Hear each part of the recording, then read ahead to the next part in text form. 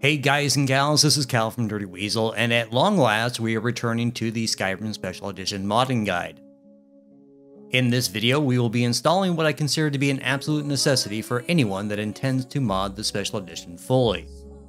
That would be SSE Fixes by MEH321, as it corrects a bug within the new engine that hinders frames per second on a modded game. The mod requires the use of a .dll file, and thankfully MEH321 has provided a DLL plugin loader to go with it.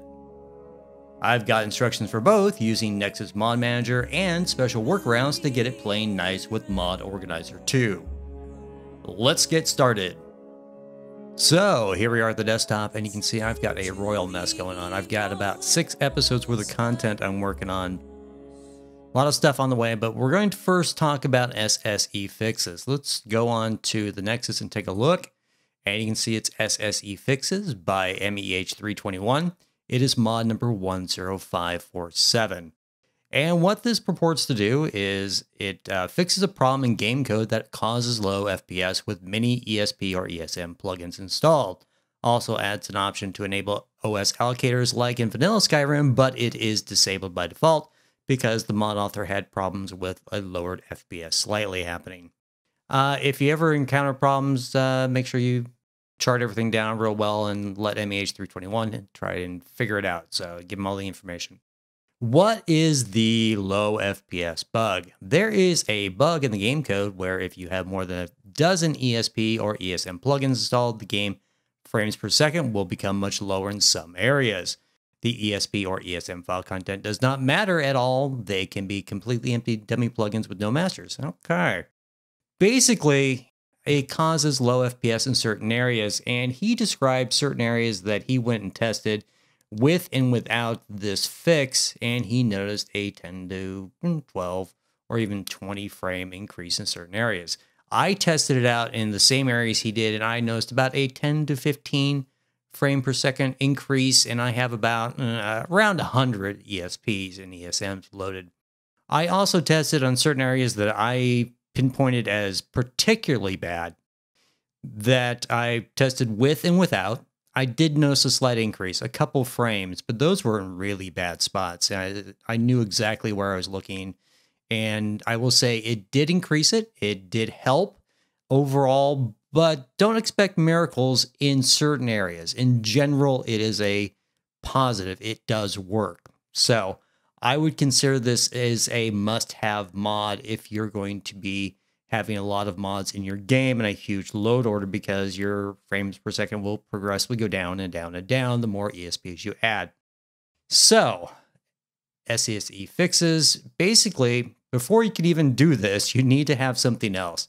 And that is called the DLL Plugin Loader.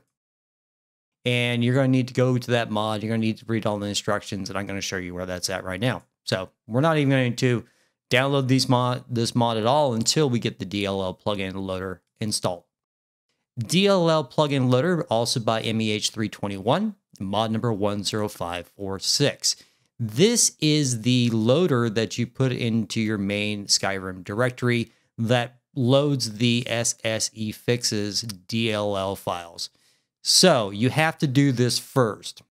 Now, luckily, he actually documents it, pretty well, and it's actually quite easy to do. And you can see how to install instructions. Basically, you're going to rename the binkw64.dll to binkw64_.dll. So there's a underscore at the end, and then you're going to create a log file, and then you insert the new binkw64.dll from the WinRAR file or 7-zip file that should be downloading into your main directory. And we're going to show you that all right now. Basically, there will be instructions about what the log does, how to check if it's properly loaded, but we'll walk you through all that stuff because it's actually quite easy. So the first thing you're going to do is go to your files right here, and it is a manual download only. And there are instructions, it says read instructions. There are instructions included with the mod. So download that to wherever you're doing and download that to your desktop. And of course, I have it downloaded right there, DLL Plugin Loader right there. And let's open this up and take a look. And you can see it has that binkw64.dll file, and it also has the DLL Plugin Loader readme.txt. So if you ever want to, do this and you forget what I've told you, open this up, take a look at it. The instructions are exactly as you'll be seeing. So, nothing to worry about there. Okay. So I'm going to close this. Actually, I'm just going to leave this off to the side here. And we're going to open up my main Skyrim Special Edition directory. There it is. And you can see I have mine installed under my G drive under Steam, Steam Apps Commons, Skyrim Special Edition. You know you're in the right spot if you have the Skyrim SE.exec and the Skyrim SE Launcher.exec. You may not have the file extensions there, but you'll notice these right here. I also have my creation kit right there. The data file, we'll get to that when we actually do the SSE Fixes, but for right now, you'll not be inserting this into your data log. So the file that we are looking for is binkw64.dll. That is the DLL file that we will be changing, we'll be renaming. So let's rename that. And all we're going to do is put in an underscore right there. And that's all you need to do. And that will be a secondary extension for this to work. Then we take the new binkw64.dll and we drag it and drop it in from our WinRAR file over here into our main directory. So now you have two. You now have the new one. And you can see this is the one that was created by MEH321 in June 22nd. And then you have my original one that was downloaded way back in October. So now you have two. Now there's one more thing you need to do on this. You need to create a new file that's going to be the binkw64.dll log. Not .dll, but the .log. So go ahead and right click on any empty space, hit new, and you're going to create a new text document. Yes, there's your new text document. We're going to rename the whole thing.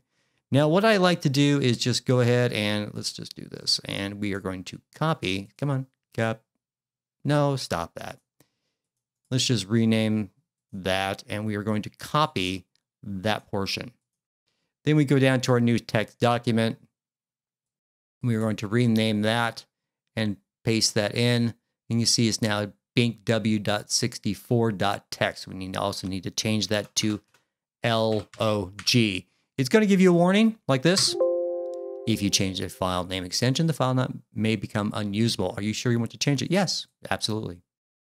Now what this log is going to do is going to tell you if everything loads correctly. We will have nothing to look at it right now, but it will come into play later on when we actually start to install the mod. But this is properly set up for us to install SSE Fixes in whatever mod manager we're using. And we're going to take a look at both. So we can actually close that down if you want to throw away the DLL loader thing wherever I put it. Where'd it go? I don't know.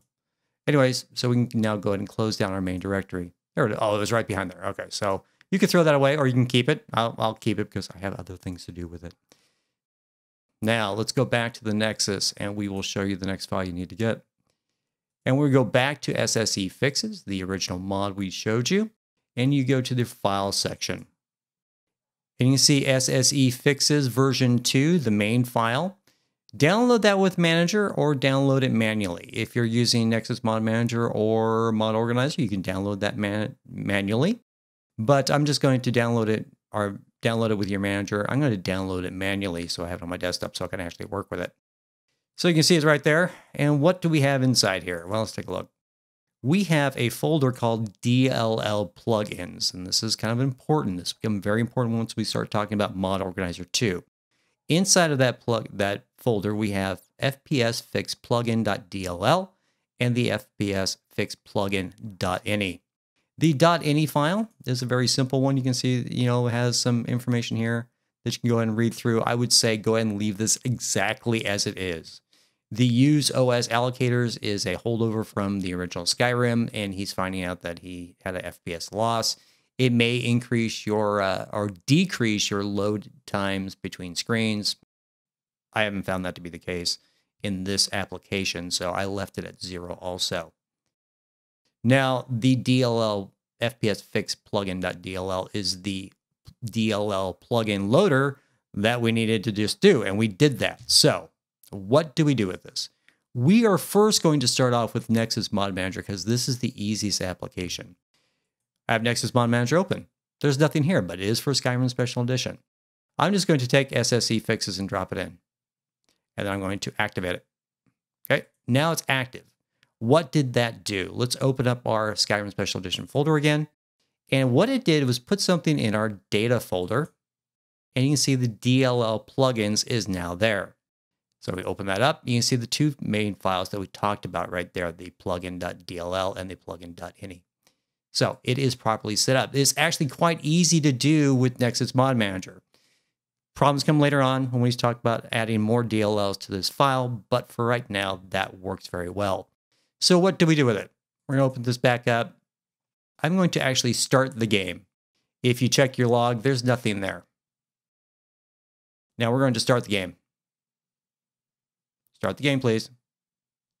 Yep, play it. Now you can see we made it to the main load screen, and you don't need to go any farther than that. We can just go ahead and quit on out. Yes, thank you very much. And we're back to our screen. Now, what this has done is generated something in our log. Let's check it. Now you can see checking data / /DLLP plugins, FPS fix plugin.dll, OK loaded. If for whatever reason that you have any message other than OK loaded, you know it's not working. You did something wrong. Go back and recheck the instructions, and you did something wrong. But as far as Nexus Mod Manager, it works. It works very well, so it's very easy to do.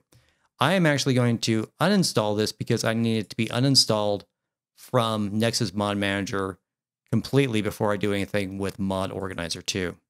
Okay, now it's gone. If we check our files again, and we go into data, you can see the DLL Plugin Loader is gone. So, once again, reminding ourselves, we have the DLL Plugins folder right there. We still have the Bink w64.dll, the _.dll, and the log is still there. And every time you run the game, it will overwrite the log, so just keep that in mind. Mod Organizer 2. This is a little different. So we're going to open up Mod Organizer 2 and we'll take a look. So in my downloads, you can see I already have SSE Fixes already in my download tab, and this is what you need to do. The first time I ran this, and this is kind of a weird thing with Mod Organizer 2, just remember that we're talking about virtual file systems, and sometimes they're a little strange. My first attempt to do this, I installed it, and it said, okay, this is going to install to my data. It's going to install a folder called DLL Plugins. That's exactly as we see in the structure. This is the correct structure. And inside we have the two files, the .dll and the .ini. Okay, that is correct. Even though it says no game directory, game data on the top level, it is okay. It's going to give you a warning. We're going to ignore it. We go down, there it is. Now we're going to drag it up all the way to the very top, because remember, this is a priority list and it will load the first mod in this order here into the game. So my thinking was, okay, it's going to load this first, which is what I want. We're going to launch the game. We made it in, and now we're going to quit right back out of it because we don't need it. So what happens when you don't have this properly set up? When you go check your log, failed to get search handle to data /DLL plugins /DLL. It failed to get it. And that perplexed me a little bit. I couldn't figure out quite why. And it has something to do with the way the file is set up. Okay. Now, I know you're saying, well, I thought Mod Organizer is supposed to be better. It is better because it keeps the files clean. It keeps your data folder completely clean. Well, in this application, we're going to do something a little bit different. Remember the file structure for this mod. If you ever want to see it, you just double click on it, go over to file structure. And then this DLL plugins is the folder that we're concerned about. Okay, actually, let's just do this. We're going to rename it so I can just copy that name. Just that name right there. We're going to close it. Now, what I found you have to do is go back into your directory, back into, where are we at? Yep, data. And what you need to do is actually insert a new folder. Okay, and you're going to name it, paste that name in, DLL plugins. There's nothing in there. Nothing in there. So you're not actually adding any data to your data folder. It is just a blank folder with nothing in it.